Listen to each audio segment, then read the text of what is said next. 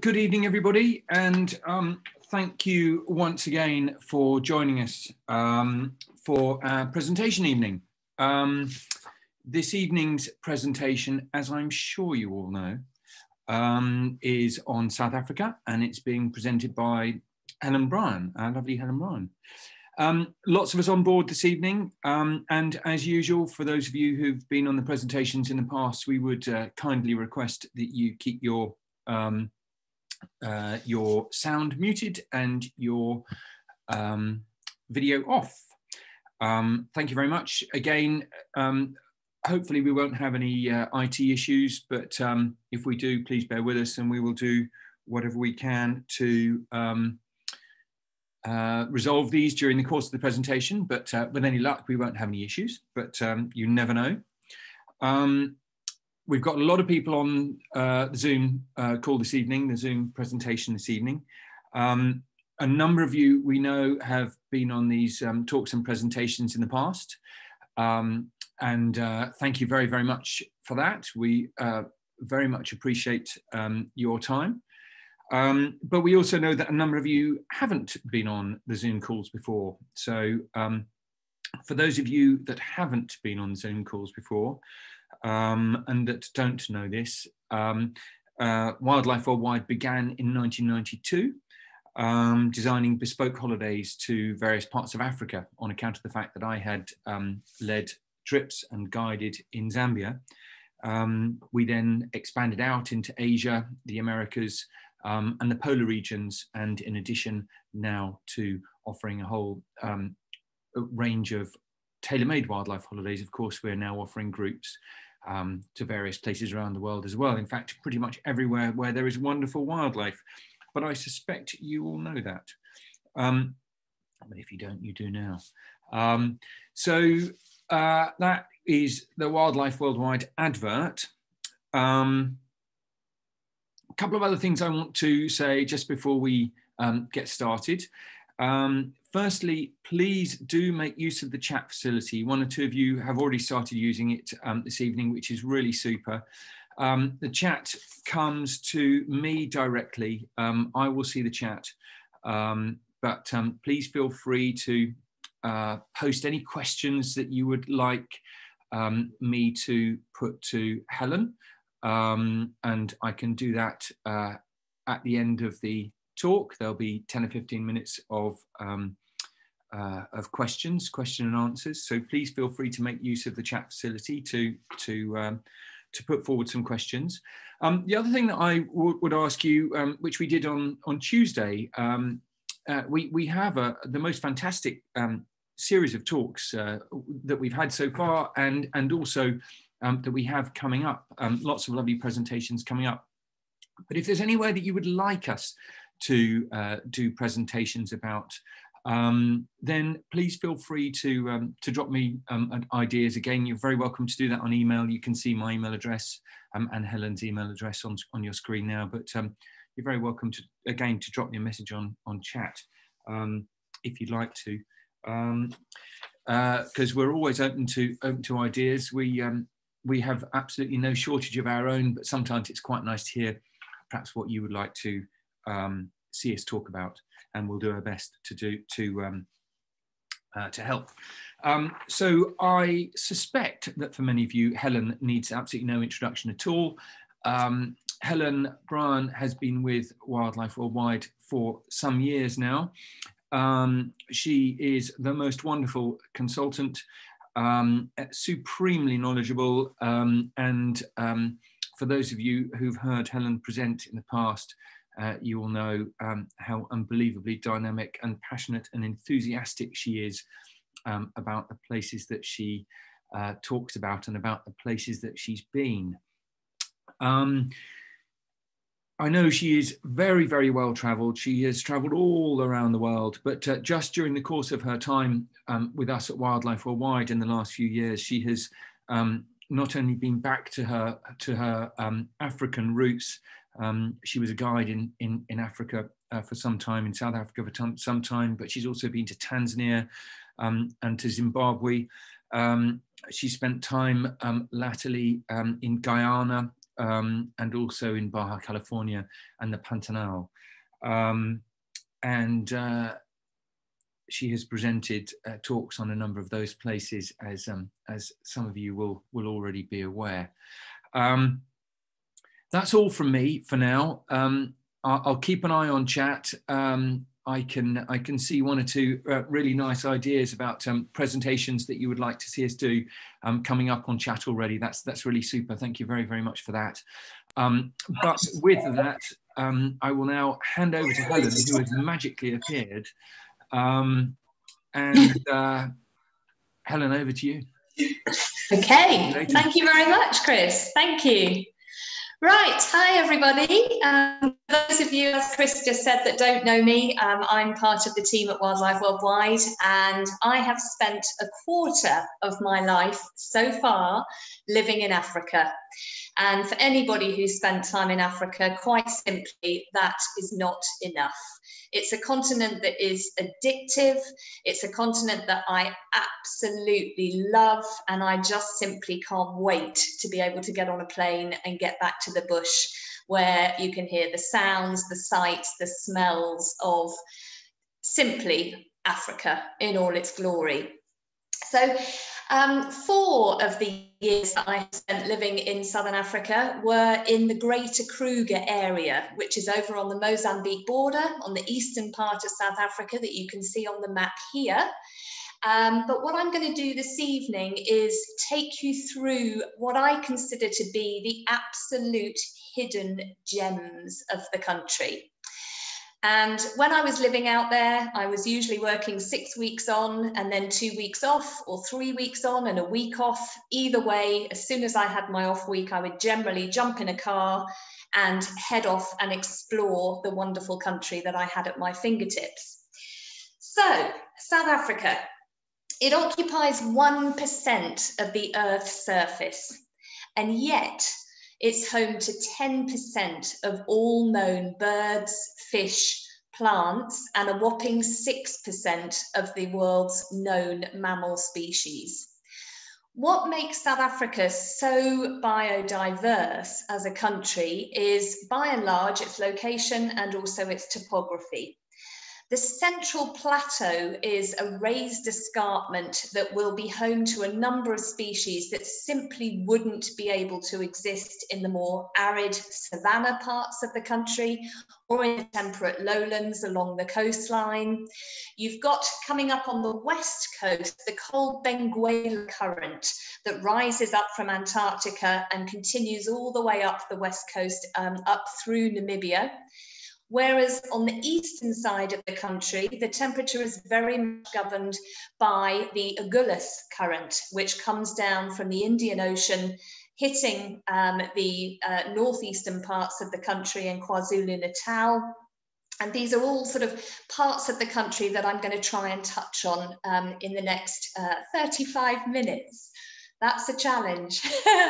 Right, so how do I start? Well, I'm going to start with my last trip. And crikey, it was short, it was 10 days, but it was a belter.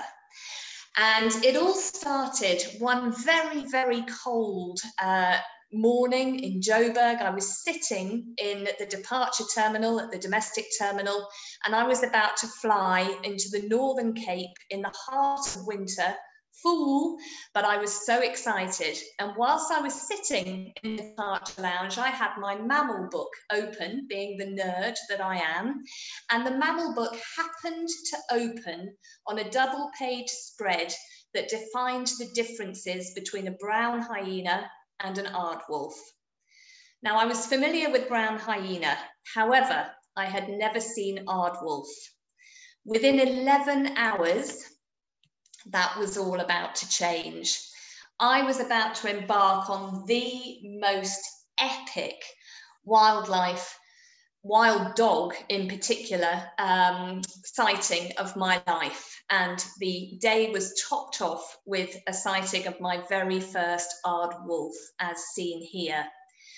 Now, these are termite and ant-eating creatures. They like arid conditions. So I was flying into the Northern Cape, and I was going to a magical reserve by the name of Swallow. Now, Swallow had long been on my radar. I knew a couple of people who'd been incredibly fortunate to go, and what has really put Swallow on the map is pangolin and also potential for aardvark sightings. Now, any seasoned safari goer or aficionado knows that you've got to add pangolin and aardvark to your list. They are sought after species. And if there's one place in the world that I would send you to for a good chance, I'm not going to guarantee it, but for a good chance of seeing pangolin and aardvark, you're not going to go to a better place than Swallow. So I had 48 hours on this reserve as a taster. And essentially, my first game drive, we'd settled in. It was a glorious winter's day, by which I mean it was just over 20 degrees. It was sunny, there wasn't a cloud in the sky. And my guide said to me, of course it was my guide, because when you go to Swallow, you have one guide, one tracker, one vehicle, and you do not share them with anyone. This is your safari. You determine when you want to go out into the bush. If you only want to do night drives for your stay, so be it. If you want to go out all day during your stay, so be it. One of the perks of staying at Swallow on a tailor-made basis is that it's your safari and you dictate how and where you go. Now, this is a vast reserve. It's actually the largest private game reserve in South Africa. And my guide said to me, what would you like to see? Obviously, in my mind, Dan, my manager, was going, pangolin, aardvark, pangolin, aardvark, pangolin, aardvark. So what came out of my mouth? Dogs, please. Now, it's not as simple as just saying what you want and going to get it, but they will try their utmost to find what you're looking for. So off we went into the bush. We left just after lunch, and in my own vehicle, I was just enjoying being back in Africa, feeling the sun on my face, feeling the dirt in my nostrils. God, I was happy as Larry.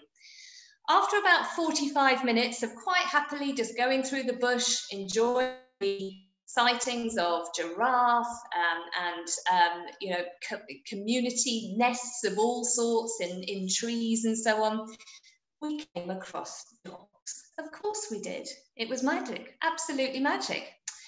So what happened is we stopped the vehicle and my guide said to me, off you pop. And I jumped out the side of the vehicle as soon as you could say boo.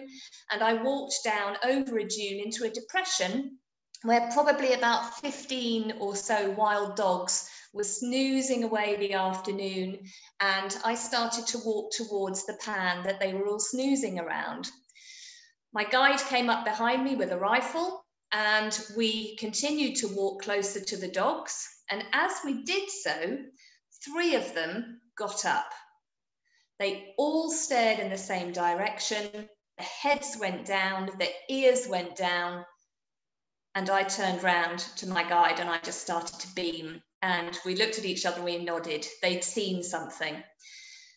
As we started following 3 of these dogs who were just walking at this point, they started to trot, and so did we. So trotting through Kalahari sand dunes, that's not easy, let me tell you that. And before we know it, we've got dogs coming up our right-hand side, up our left-hand side, dogs coming behind us, and I am now out of breath trying to keep up with the pack.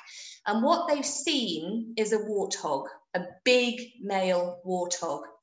And as we approached the pack, the warthog was in a very small sand depression, and it was sitting on its back haunches, protecting its vulnerable backside. And it was charging at the dogs as they surrounded it in a circle. The dogs were like domestic dogs. They were going down into play pose. They were yapping. They were excited. There was noise. It was just incredible. And I knew that this warthog didn't have a way out. Now, what's going to follow are a few images just to make you aware. And essentially, this warthog put up one hell of a fight. Huge kudos to the warthog, but the dogs were just too much. One basically grabbed the warthog's tail in its jaws and ripped it off, meaning that the dog smelt blood.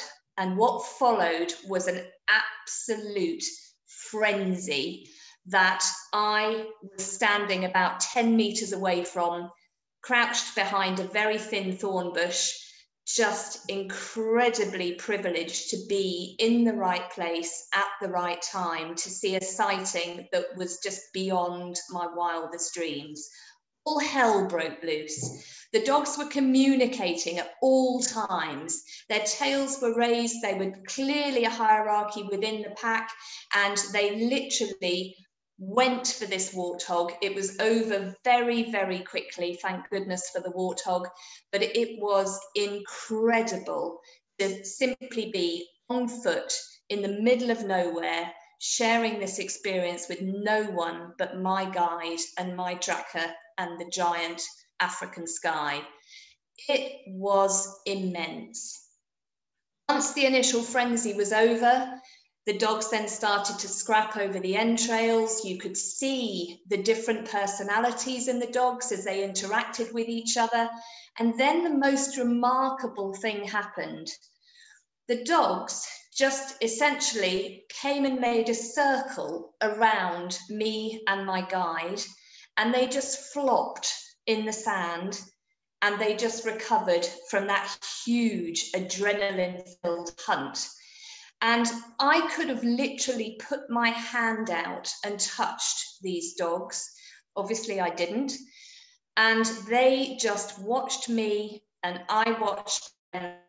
I was so thankful for being exactly where I was at that time. I don't think it's something I'll ever experience again. It was quite simply phenomenal. Just being in proximity with these creatures, let alone on foot, and seeing them, the incredible hunters that they are, literally, they just finished this one warthog. They were flopped all around us for perhaps 10 minutes or so, just catching their breath and relaxing. 3 more warthogs trotted across the horizon. I kid you not, the whole pack up and bombed after them. And we just let them go. It was, quite frankly, an incredible sighting, one that I will never, ever, ever forget. It was superb. So, yes, there are dogs at Swalu. The following morning, we went out early, and there are a couple of habituated meerkat dens that have been worked on by the staff at Swalu. Don't clamber over you like they do in places like you know, the Kalahari in Botswana. They keep their distance, but you are able to get remarkably close to them. And being somewhat early in the morning, you need a little stretch in the sun. It's time for a brand new day, a little yawn, and then you literally sit on the ground. They're shaking, it's so cold, because obviously they're much, much smaller than you anticipate them being. They're really teeny tiny creatures, and they stand facing the sun with their sentries, and they literally use the sun energy to warm themselves up before they then go about on their foraging for the day. So it's quite possible to spend a couple of mornings during a stay at Swalu with these guys, and they are so entertaining. They are quite simply fabulous. After that, we left the meerkats and we carried on with our morning drive, and we came across pangolin tracks. Woo-woo! I could hear Dan's just whoops from the office. And we followed what would have been a massive male pangolin. He was a big old boy. We didn't find him, but it didn't matter. The thrill again of being out of the vehicle, being on foot and following the creature in the bush was just superb. We started to get a bit peckish, so we decided to return to the lodge for lunch. We're passing Sable, we're passing Rowan, all of these wonderful, arid, loving creatures, because we're in the green Kalahari here. We're not far from the Botswana Namib border, and This arid area is a mecca for Cape foxes, also for pangolin and aardvark, as we've mentioned. So the afternoon safari started out with cruising the dunes. You go up one dune, down the other, up one, down the other, and it's absolutely glorious. The scenery is incredible, and it just goes on for as far as the eye can see. And then we stopped, and our tracker said, let's just walk this way a little bit. And we walked this way a little bit, and this shot is really just here to show you how essential Kalahari, the scenery is. Or is it? Because this is not just a scenery shot. If you look at the forefront of the picture, it looks like there's a small termite mound at the bottom of that thorn bush. That's not a termite mound, that's an aardvark. And I then spent 1 hour and 15 minutes, again, just me and my guide and my tracker, walking through the bush, following this incredible creature. So normally they're nocturnal, but in the winter months, it gets so cold at night that nocturnal creatures will often come out in mid-afternoon and will forage until 11 o'clock, 12 o'clock at night before going back in their burrows to sleep off the cold and wait the next sunny day. This one's quite a skinny one. The area had been in drought. They've had a decent amount of rainfall in the Kalahari in the last couple of weeks, but essentially it didn't matter. This was a phenomenal sighting, and to spend 75 minutes following it as it furrowed, different angles of the sun on it, and birds following it, the ant birds just basically following in order to pick up the ants and termites that this creature leaves behind. Just marvelous. There's not many places in the world where you can do this, and again, the fact that you're on foot is quite simply marvelous. On the way home, after a wonderful afternoon, we came across bat-eared foxes, one of my personal favorites. I just love them. They're like little gremlins. And then the following morning, something altogether different. Yes, it's the rare mammals. It's the aardwolf, the aardvark, the pangolin that has put Swalu on the map. But it does have other creatures that you would want to see on safari. It's not Big Five because there's no elephant there, but we had an awesome lion sighting on my last morning. And she had been out hunting all evening. We'd just spent, before the sun came up over the mountains behind us, we'd spent about 90 minutes with 2 sets of cubs that were playing in an old termite mound, frolicking, the red dust going everywhere, and it was simply marvelous. Mum and Auntie and whoever else were obviously out hunting. And as we left the cubs, we were going along a track, and suddenly we saw this lone female, and she was calling. And we were like, okay, she's looking for those cubs. And the cubs there were 2 litters, so different ages, I'd say maybe 5 or 6 months and maybe 3 and 4 months. And she was calling, and she'd obviously left them close to where she is here because she was getting quite agitated that they weren't responding. We just stopped the engine, and she just kept on calling. And then, oh my word, it was incredible. We heard a thunder of footsteps coming towards us. We turned around behind us, and literally these cubs were running like the wind, desperate to get back to this lioness. And the reunion was just melt your heart stuff. So the cubs were just ploughing into her, the head rubbing, the tails going across the backs, the just constant touching, so tactile. And it was just glorious. You could see the joy. The younger cubs immediately went down to suckle, and it was just fabulous. She'd soon had enough though. After all that lovely reunion, she was like, nah, I've had enough now. And she basically turned in the other direction, taking the cubs with her. And that was the end of a remarkable stay for me at Swalu. So in just 48 hours, my word, this property knocked my socks off. and quite frankly, I can't wait to return. I'm fortunate enough to be returning in June. I'm going to be taking a number of groups there for 7-night stays each time.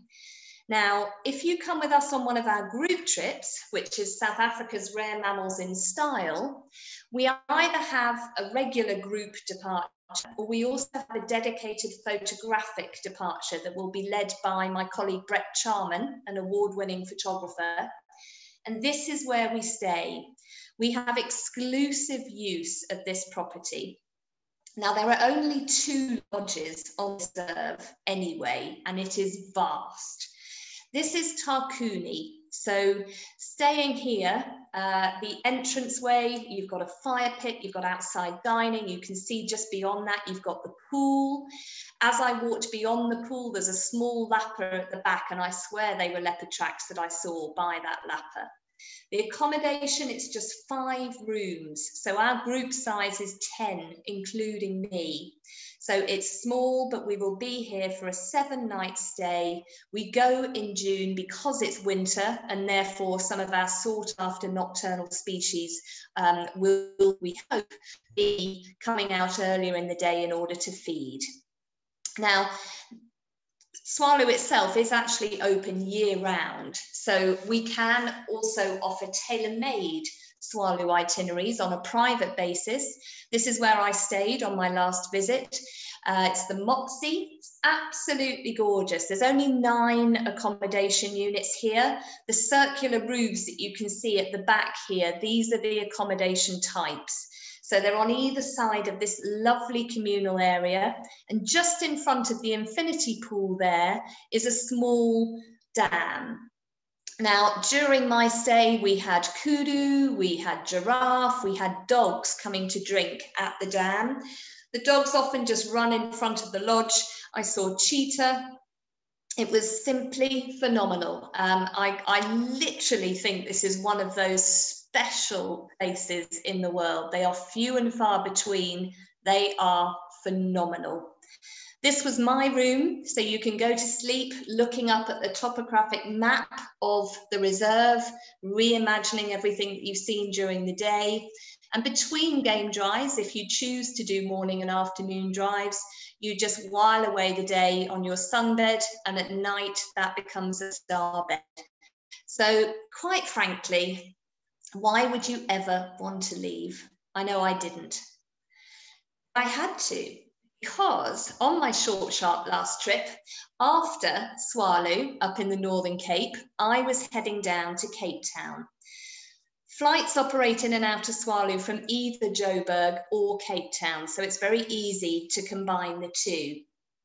So when I flew into Cape Town, I had a couple of days there. It's my favourite city in the world. They grow wine there. Have I mentioned that? What's more to love?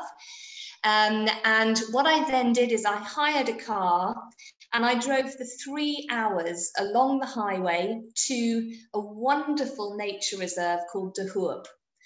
And there are a few different accommodation options in De Hoop. It's a little bit of a hidden gem. It's a secret, very well, visited by the domestic market, not so much by the international market. And again, this is open year-round, and the property that I stayed at was brand new, so it's still, this was only 2 years ago, and it's called Lekkerwater, which is essentially a translation of a place of good water. Now you can see I've written there, Wales, July to October. You'll read in different travel guides that June to November, July to October, you've got migrating whales and whales coming into the South African shores in order to calve, particularly your southern rights. You do, however, also have humpbacks along the south coast and brooders whales. And this is where I think South Africa offers something that not every other African country can do.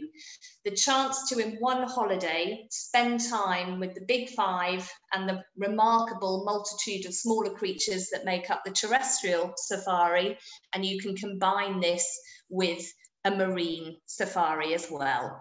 Yes, please. So, Lekkerwater, just a few images to show you what this place is all about. It is stunning.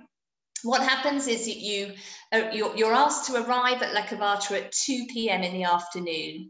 You can't actually drive into the property. They will give you a car park at which you will leave the vehicle. Game drive vehicle will then essentially come and pick you up, bring you over the crest of this hill and down into the property itself. This is it. It's small, it's completely and utterly eco-friendly, and when you are at this property, you physically cannot see signs of other human activity.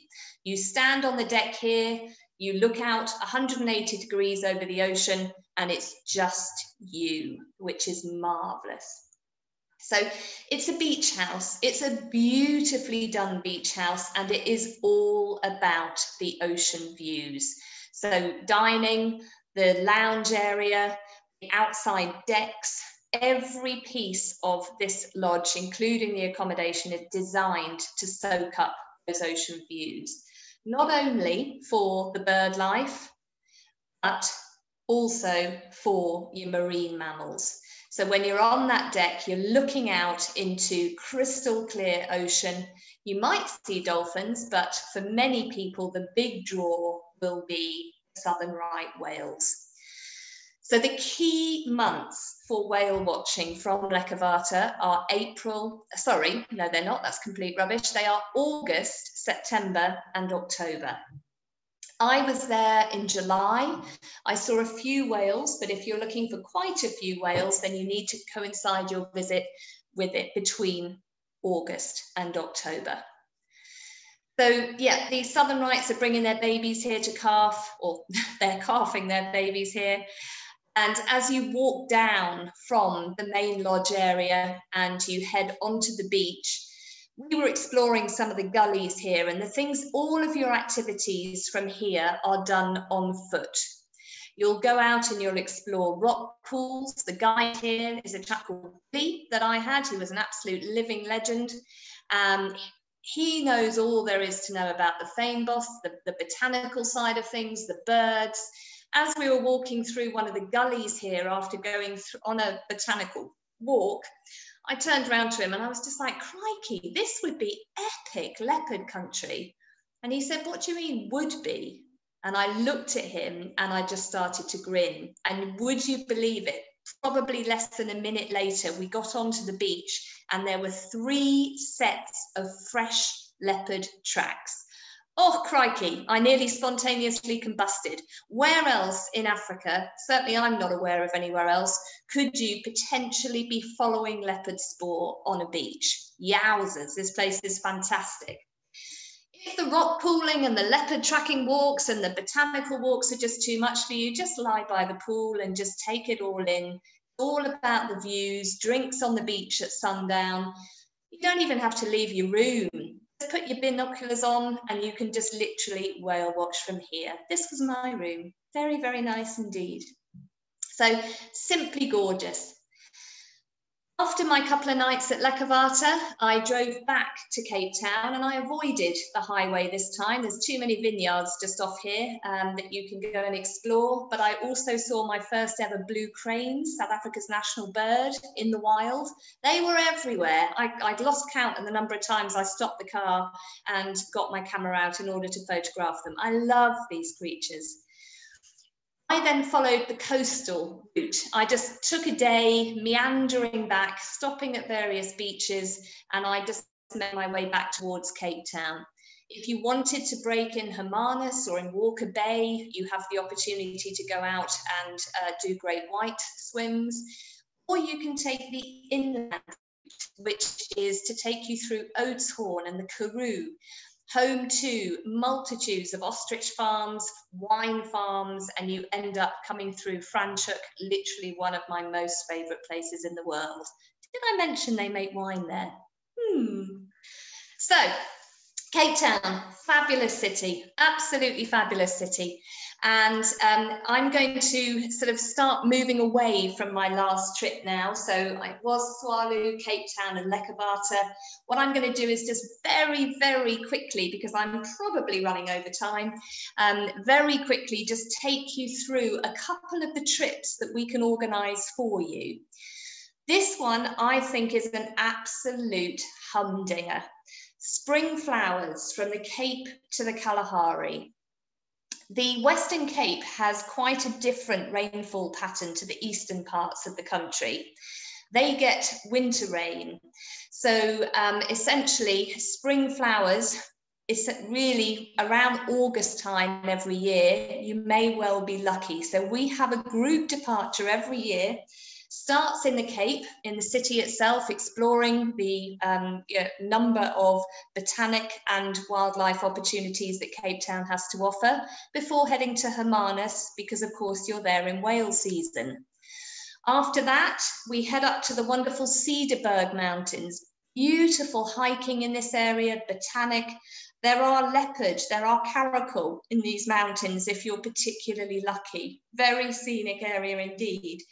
We then take you up to Namakwa National Park for the spring flowers, before starting to come inland and making our way towards Mapungubwe Falls, and then finally up to the superb Kalahari Transfrontier Park. So who needs a map when we can actually show you what we're talking about? So starting in Cape Town, we visit Kirstenbosch Botanical Gardens, brilliant for endemic birds, sugar birds, and we also include Boulders Beach for the African penguin. You will then go to Hermanus for the southern rights, as mentioned, and heading north then up through the Cederberg Mountains into Namakwa National Park. Now just look at this. Who wouldn't want to do this trip? I think it's brilliant. So in the northern parts of the Cape, it's the only part of South Africa in which you'll find quiver trees, which are more commonly associated with Namibia. But of course, you're not far from the Namib border. I love quiver trees, absolutely adore them. And if you can get that mixture of the wildlife and the botany, crikey, what's not to love? So Hemsbok or oryx, they're probably my most favourite antelope in the world ever. I love them. Incredibly well adapted to their arid climes up in this part of the world. And then you get up to Mapungubwe Falls. I didn't visit at a particularly heavy flow time of year, but it was still incredibly impressive. This was somewhere I'd wanted to stay for a long time. There is a South African National Parks property directly overlooking the falls, so superb. And then finally, we head up into the Kalahari Transfrontier Park. I love this park. I haven't explored enough of it. I would love to go back. Just think big skies, red dunes, and wonderfully arid landscapes that look like they couldn't support much life at all. Negative. Red hartebeest coming across the dunes. This was my shot of a cheetah. This is our tour leader's shot of a cheetah in the Kalahari. So we had a coalition of 4 birds, unbelievable. We saw lion. The number of raptors that we saw was just insane. But also it's the small mammals. I lost count of the number of honey badgers, of African wildcat. Honey badgers often associate with pale chanting goshawks. The two work together.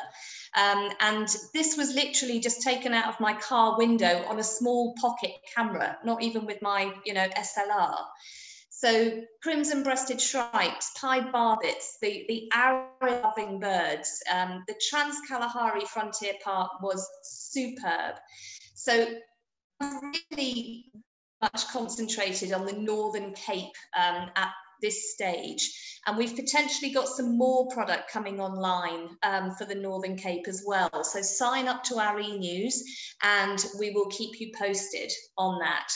But this again, just before we leave the Kalahari, wonderful Verreaux's eagle owl, just snoozing in a tree. This was again taken with a pocket camera whilst I was driving. Just stunning. Not bothered by my presence at all. So next, just very briefly, for people who haven't been to South Africa before, you might like to join our group trip, the Natural Light South Africa. Parts every September, takes you Town along the garden route. We fly up to Joburg before moving through the panorama route, which will then end up in Kruger National Park with 5 nights up there. Now, I could bore you silly for hours with stories of the greater Kruger area. Marvellous part of the world. If you head north to the very northern parts of Kruger, there is no one up there, Pafuri. It is beautiful, and you will have sightings to yourself. The more busy parts of the park tend to be the south and central areas. Go north, just hire a car. It's easy and it's accessible. That's the beauty of South Africa, completely and utterly accessible. Just before I wind up, one province that I haven't yet talked about that is an absolute favourite for me is KwaZulu-Natal. Now, if you see Lesotho on the map there and Eswatini, which is formerly Swaziland, over on the eastern side of the country, KwaZulu-Natal is essentially the province in between the two.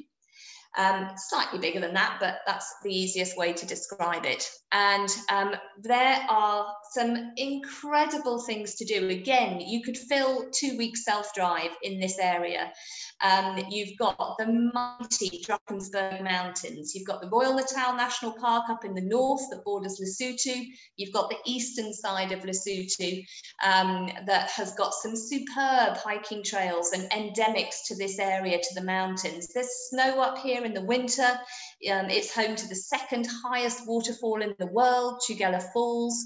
It's just a stunningly beautiful part of the country.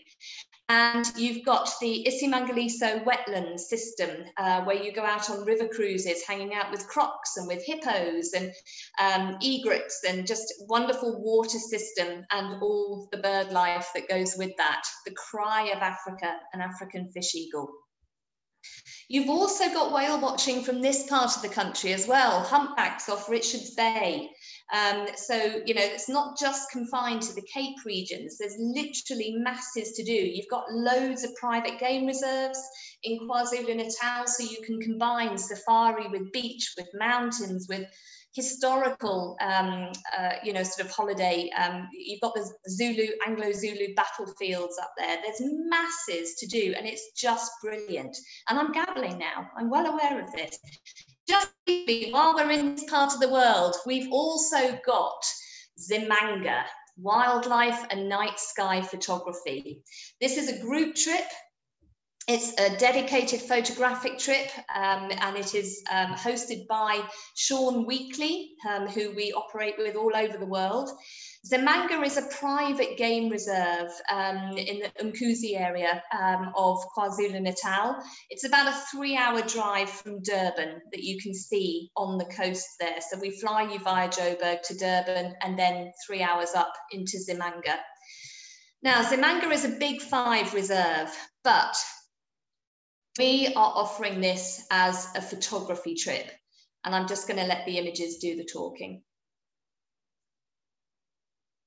I can't, it's just amazing, isn't it? That's absolutely amazing. Can you imagine how chuffed you would be if you got that? Oh, crikey. And this is just the start. Spotted hyena is one of my all-time favourite animals. Yowzers, leopard, crikey. So Zimanga has got 9 different photographic hides. A lot of them are underground and a lot of them use reflective pools. And this enables you to basically sit in the hides, have tuition from Sean and get some incredible angles and photos like we've just seen. Now, you might get buffalo coming down, zebra coming down, you know, you can have all sorts, but they've got all the mounts that you would need there. And they've got reflective pools. So this to me is the sound of Africa. Black collar, black collar, black collar. This is a black collared barbet, or 2 black collared barbets. One of my favorite birds on the left here, blue waxbill. Sorry, I am gabbling, I'm getting too excited. The seed eaters, they are stunning little birds. They're teeny tiny. They often feed with canaries, with firefinches, with twin spots. And in a reflective pool like this, crikey, the photographic opportunities just go on and on and on. So Yeah, essentially Zamanga is another humdinger. It's a relatively new trip for us, and we hope that it will go out this summer. And I just think this is brilliant, absolutely brilliant. Right, you'll be glad to know we're finally coming towards an end. So there are so many places that I haven't yet talked about. As I said, I could go to the Kruger area for crikey days. We haven't got anywhere near the Waterberg, which is so accessible, only being a couple of hours north from Joburg. You've got some incredible private game reserves up here and some incredible scenery as well. The garden route I haven't discussed, and I haven't discussed Mapungubwe, right up there in the north. It's on the border with Mozambique. No, it's not. It's on the border with Zimbabwe and Botswana. And I'm just going to leave you. I can't really describe how epic the scenery is up there. So I'm just going to leave you with a picture of me in my ultimate happy place. There were elephants walking beneath us. I could hear all the birds around us. Mapungubwe is superb and it's a hidden gem, but we're just going to have to do some more of South Africa at another time because there is just so much to see. But hopefully I've just taken you through a few of the more unusual areas that you perhaps aren't so familiar with, like the garden route and Kruger. And with that, over to you, Chris. Goodness gracious, thank you very, very much for that, Helen. I'm out of breath. I wasn't even. I need a beer. What's going on? One of the most recent chat messages I had, which was at 8:20. What time is it now? 8:21. Says, Helen, please don't stop babbling. It's enthusiastic and inspiring. Thank you very much. But Susan is absolutely right. It is absolutely inspiring. Brilliant. Absolutely brilliant. Couldn't go on for another half hour, could you? That's fantastic. Could have gone on for days, literally. Careful what you wish for. Yeah, well, there is that. Yeah, of course. We have worked in the office together, haven't we?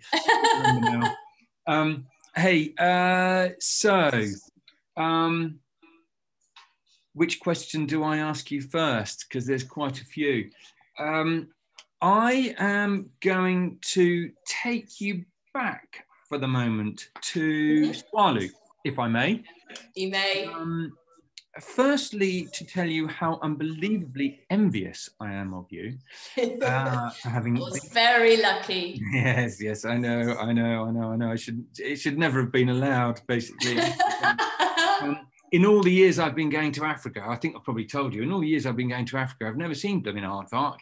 And I've been going for an embarrassingly large number of years now. I've been going since I was in my early teens, as you know, and I've never seen aardvark.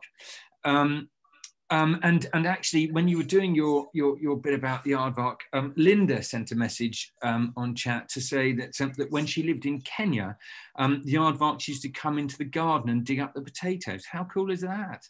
No way! Coming into my garden here in Winchester. Wow! Isn't that amazing? And of course, you're on foot as well in Swalu. That's just wonderful. It's phenomenal. They just pull out the stops. You know, they really do. Again, no one's going to guarantee anything, but it is pangolin and aardvark that has put Swalu on the map. And they do say that if you spend 4 or 5 nights there, you have a relatively good chance. So we're hoping that by spending 7 nights there, that we can see as much as we can. But to be honest, the thing with Swalu, even just the scenery, just being in that vast landscape is enough. You know, it's so like Namibia. In terms of it just goes on and on and on. It's marvelous. I mean, you know, Dan could probably show you the emails that I sent him each afternoon coming back from safari, and he was just like, why did I send her there? Why didn't I go? I think we all thought that when you got back. Hey, look, just so keeping on Swalu for a minute, because we've had a number of questions about that. First things, I mean, I think it's probably worth saying a little bit about how you get to Swalu. on that group? Yes. Can I trouble you just to mention that? One or two people have asked that on chat. Absolutely, it's really easy, you know. So we fly using, you've got BA, Virgin and South African. They all fly on overnight flights, very similar timings, arriving into Joburg the following morning. You'll be picked up airside in Joburg from the international terminal. You'll be taken to a private terminal that Swallow use, and then they have their own charter that goes daily from Joburg into Swallow. You'll be there early afternoon, you'll be out on drive, you know, that day. On the way home, it's the same thing, private charter back to Joburg, and then you'll be escorted to the international terminal for your overnight flight home. Or, and I think this is a real winner, they also have a daily charter between Swallow and Cape Town and vice versa. So, you know, Cape Town as a city, I hate saying this because I really actually like Joburg, but Cape Town has a lot going for it in terms of tourist attraction. So if you would rather just avoid Joburg altogether, fly to Cape Town and you can get the daily private charter up to Swallow and back. Brilliant. Excellent. I actually did it from Uppington. I flew into Uppington and hired a car so I could go up into the Transfrontier Park. So on a tailor-made, you could do this. And then it's a 4-hour drive to Swallow. So you can also do it that way. And it's very nice driving in Africa, isn't it? As we know, yeah, you know, big and quiet, and directions are very straightforward and so on. Yeah. And they drive. Every off week, I used to hire a car. Yeah. And just me on my own, no worries whatsoever.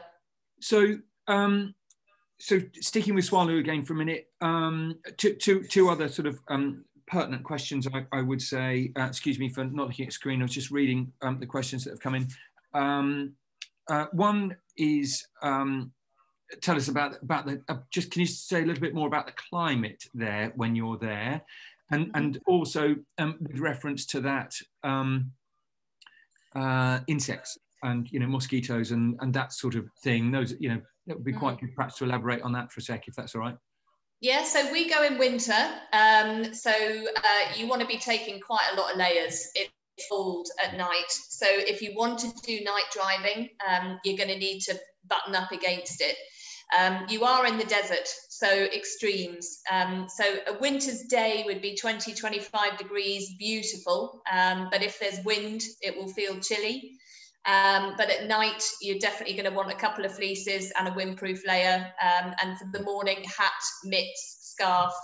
But you'll be peeling those off. So it's like anything, layers are the way forward. Now, being open year round, I did send some clients out there in January, February last year. And it is hot, you know, high 30s. So it's much hotter if you go in the summer months. So spring and autumn are often considered, you know, good times. But for us, because our target species really are the nocturnal species, the pangolin, the aardvark, aardwolf, etc., then we think winter is the best time to go. So June, July, August. Because they'll be coming out earlier to feed, and that's when we hope to see them. Yeah, okay. And insect life, trouble with mosquitoes, that sort of thing? In summer, there will be bugs. Yeah, I didn't have any when I went in winter, but in the summer, yes, you are going to get bugs. But in terms of mosquitoes, most of South Africa is malarial free. It's only over on the in Kruger on the Mozambique border that they say it's malarial. It's always made me laugh. That do they have screens that says "Do not pass here" because you're entering a no mosquito zone? Yeah, so you know, you'll need bug spray. There will be bugs, but there's no malaria in that part of the world. Okay, that's brilliant. Thank you. And do you get caracal in swallow? You can do. Have you? Did you see? No, that's what I've only seen one in the wild, and it was a fleeting glimpse as it ran away from me. So when I go back, that's what I'll be asking for.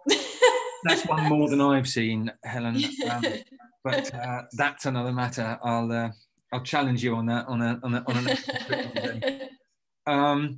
okay, so one or two people have asked about the possibility of combining swallow with perhaps another country in Africa. What about, you know, would it be possible to combine swallow with Namibia, let's say, or perhaps something in Botswana? Is that sort of thing a possibility, or would you say? Yeah, you'd probably end up going back through Joburg. So, you know, you do your swallow. Yeah, yes, or to Cape Town, and from Cape Town you can fly up to Windhoek, absolutely, and to Maun, or back through Joburg and into Maun, or Kasane that way. So yes, it's absolutely possible to combine. Okay, that's cool. Thank you very much. And then sort of coming to the end of the questions that I'm going to ask you, partly because I'm conscious of time, but someone has said that they would be interested, excuse me, in doing a self-drive in South Africa for a couple of weeks. Would it be possible to bring in somewhere like Lekkerwater into a self-drive itinerary? And then I guess we should expand that question on a little bit. Would it be possible to include Swallow in a self-drive, or even both? Right, you cut out a bit there. So is the question, can you include Lekkerwater? Can you include Swallow? Could you include both? Yes, that is exactly. Okay, yeah.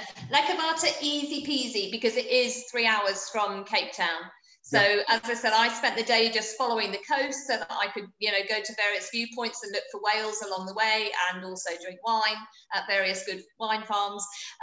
So obviously not that much because I was driving. So yeah, it's ridiculously easy to include Lekkerwater from Cape Town, absolutely. In terms of including Swallow, as I say, you can fly. There is schedule if you don't use the private charters that link Swallow with Joburg or Cape Town. You can fly on a scheduled SA Air link into Uppington, and Uppington is generally the access point for the Trans-Kalahari Frontier Park. But it's a 4-hour drive from there, easy drive from there to Swallow. So absolutely, you could include that if you're happy to do the driving. And can you include both? Yeah. I mean, from the Northern Cape down to Cape Town, the trip that I described that includes the wildflowers and so on, that's highway all the way again. So if you really wanted to get off the beaten track, from Swallow, come across to the Northern Cape and through a place called Springbok, and then you can come down through Namaqualand, through Cedarburg, through West Coast National Park, all the way down into Cape Town, and then across to Lekkerwater from there. So absolutely, yeah. That's quite a lot of driving if you do that, but that's when you often have the best adventures and when you come across things that you weren't expecting. So yeah. Absolutely. I think it's worth probably me just saying that when I went to Lekkerwater, which of course wasn't last year, but it was the year before. In fact, I went a couple of months after. You went a month after me, yeah, 2 months after me. I went in August, and the whale watching we had was absolutely unbelievable. Absolutely.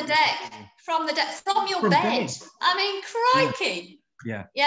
It's a phenomenal property, and it's just the fact that there is nobody else there. If you go to Hermanus, I love Hermanus. Hermanus is brilliant. You can sit in a restaurant and you can look at the whales out on the bay. You can stand on a cliff and look down. But when you're seeing whales and no other sign of human activity, and they're really close to shore, you can stand on the beach and look at them. Phenomenal. When we went there, so we were talking to the guide as we were going down, driving from where we parked the car to go to the lodge. We sort of said, look, what are the chances of seeing southern right whales? Really, really keen to see them, having seen northern right whales and so on, and wanted to see the southern right whales. And they said, well, all you need to do is lie on your bed and look between your toes. And we sort of thought, no, that's and they were spot on. They were spot on. There was rarely a moment when the whales weren't in view on the 2 days that we were there. Wow. But also just on the hills behind the lodge, actually, one thing I didn't mention is that there's no whales on the hills, but there's eland, there's blesbok, there's ostrich, and that's presumably what the leopards that we tracked on the beach, that, they've got to feed on something. So there's antelope in De Hoop Nature Reserve as well. So you look behind you and in front of you. Yeah. And for birders, I'm pretty sure I know that from a birding point of view, it's fantastic in the woodland at the back there. But black harrier is something that I particularly wanted to see. In fact, I was unlucky. I just missed it. But it's a great spot for birding too. There's no doubt about that. Yeah. Look, so Helen, may I trouble you to put on that last that last slide, the very last slide. There we are. That one which has got the Zoom code, not the Zoom code, the discount code on it, and also information about the brochure for anybody that doesn't yet have a copy of our brochure. So look, for those of you that are unfamiliar with what happens next, I will send you all an email with my email address on it and with lovely Helen's email address on it. And you're very, very welcome to make contact with us. I'm just going to tell you very briefly, I'm just going to look over at my other screen over here and move something across in front of me.